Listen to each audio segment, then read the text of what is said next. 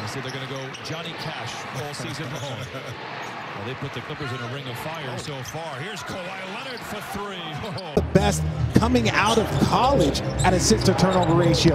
That's why the Denver Nuggets drafted him, is because they liked the way he controlled the game. Reggie Jackson lines it up and knocks it down from deep.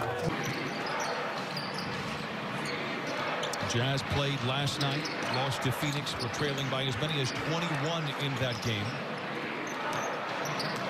George two-man game with Ibaka, slings it to Leonard in the corner for three. Book it. Kawhi's got both buckets for the Clippers. Bogdanovich, that gave the inside opportunity to get the second and third tip opportunity. Kawhi accelerates, can't find any room to work. Now ISO's on Bogdanovich. Gives back to an open Kennard for three. Back-to-back threes for Luke Kennard.